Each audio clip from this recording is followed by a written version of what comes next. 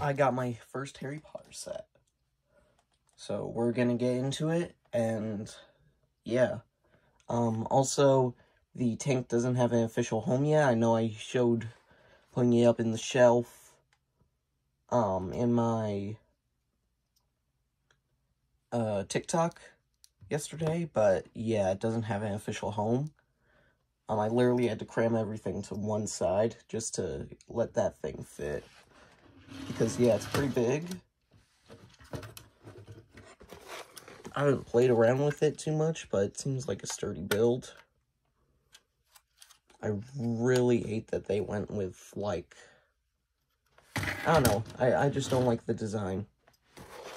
2017 and 2008 are far superior. But yeah, it's gonna live there for a little while, so let's get into this.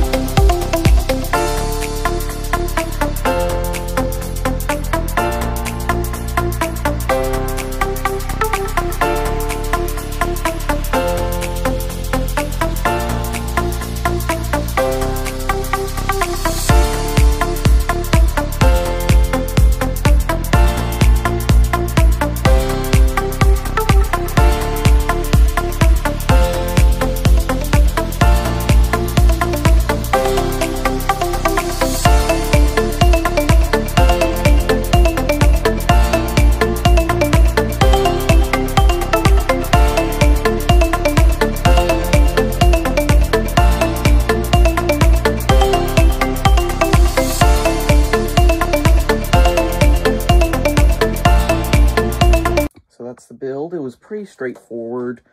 You'll notice that I have some extra hair pieces, and this one's for Hermione. This one is for an alternate expression, and this one is also for an alternate expression. So you can have multiple characters. So like if we take Ron Weasley here, you can switch his head and make him be someone else. Same thing with Harry Potter. But unfortunately not Hermione, but she still has the, like I was saying, she has the cat head, and then you have an extra wand, an extra wand. There are 4 different wand types in this set. And then you also have a gold Harry Potter, and then a custom printed tile. Let's see if